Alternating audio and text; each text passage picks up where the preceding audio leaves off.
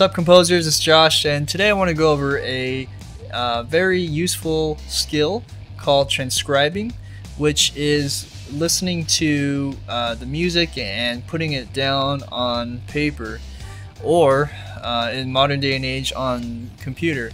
When you do this, you develop a good sense of music theory due to the analyzing part, and then also it's very useful to train your ears so that you can really pick up on those small details. Now, if you're new to this, it can be kind of daunting and intimidating. I've had one or two guys reach out to me about that and say, wow, I don't know if I can transcribe. Well, I want to make it easy and simple.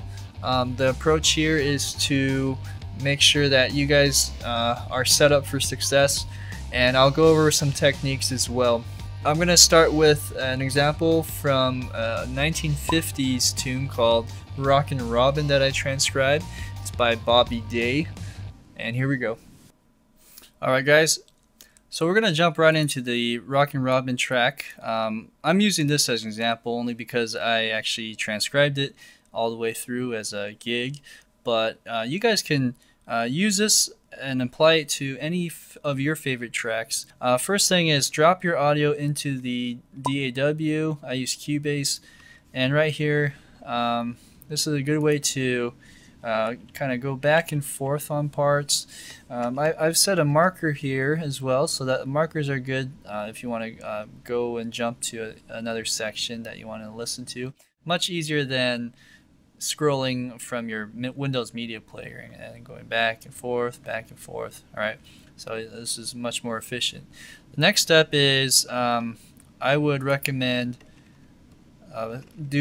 dropping or copying and pasting another track. So I duplicated this one and I actually did a time stretch, and here's the difference.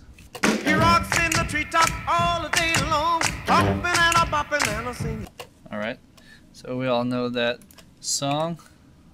Now here is the other version of that that's time stretched. He rocks in the treetop all the day long, hopping and a bop. Alright, and you can imagine how that would make your transcribing life easier by slowing down things, especially for rhythms. There are some digital artifacts that are introduced when you slow it down, so be careful with that. With that being said, the next step is to figure out the form. So I have it down here. Here's another version of that. So right here, you can see that I have the intro for 8 bars, verse 1 for 8 bars, chorus for 8 bars, etc. So nothing too exciting, right? All 8 bars up until the piccolo solo part, and then another 8 bars of each section, totaling up to 108 bars. So once you figure out the form, the next step is to figure out the instrumentation. So I listened to enough times to figure out all the parts and get a good sense of what's being played. So you have bass, guitar, piccolo, drum set, percussion, and then for the vocal side you have the tenor soloist, women and men background vocals. Once you get the instrumentation down, another thing to start is to figure out the key. This apparently is in the key of G.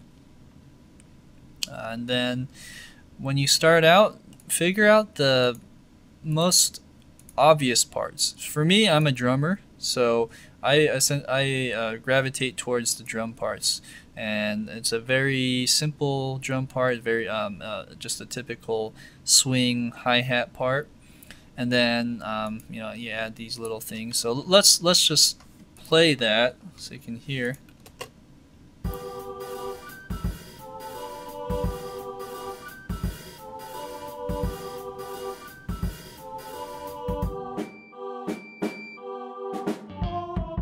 Alright, so you get the idea. Now I'm using Sibelius. There's tons of new notation software out there. Finale is another old one. Dorico is great, I hear. There's MuseScore. And I'm not sure whatever else is out there nowadays, but they're all pretty good and effective as long as you can copy and paste. I don't care, right? Copy and paste is so useful nowadays. Alright, so that's the essentially what you would do. Use your ears, start to gravitate towards instruments that you like, or instruments that that you can relate to, and then from there build upon that, and eventually you'll get a full-on score and deliver. Now, if it's not a job, maybe it's for your own study purposes. It doesn't have to look so neat, but you still want to get the notes as accurate as possible. And then from there, you want to be able to analyze the chords. So for instance, right here I have my electric guitar.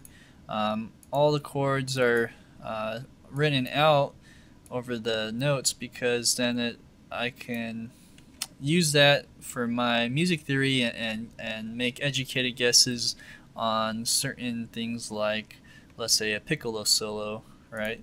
So I have this part, and that all helps in figuring out the notes and making educated guesses. What I will do now is go over some techniques and tips. So let's go back here to Cubase. One thing that is very useful is to use high pass and low pass filters to essentially isolate a sound. Now, one of the harder sounds to get right is usually the bass, or sometimes it's the drums, or the kick part. So what I struggled on was this part here. Pretty little raven at the birdman stand, talking about the bump, and it was grand. Alright, there's a lot going on, and the recording is a little muddy because of, in that time frame, was in the 50s, and everything was all done mono, sounds like. But what I wanted to do is really isolate the bass guitar. So what I ended up doing was I put a low pass filter, and I filtered out everything maybe over, that was 100 hertz, like that. And let's take a listen again. Alright, I'm going to do that one more time, but boost the volume as well.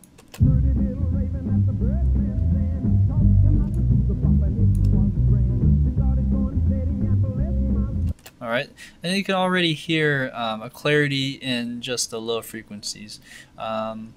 So that is something that's very useful. You can do that alternatively with, let's say, a part that is harder to hear, or maybe you want to hear like the piccolo solo part.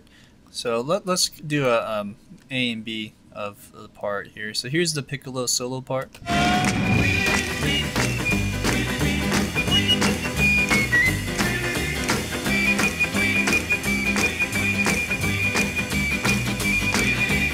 Okay, I'm going to go back and I'm going to turn the filter on. I'm actually using both filters, high pass and low pass, to isolate that spot. And you can actually see visually where the instrument is being hit. Right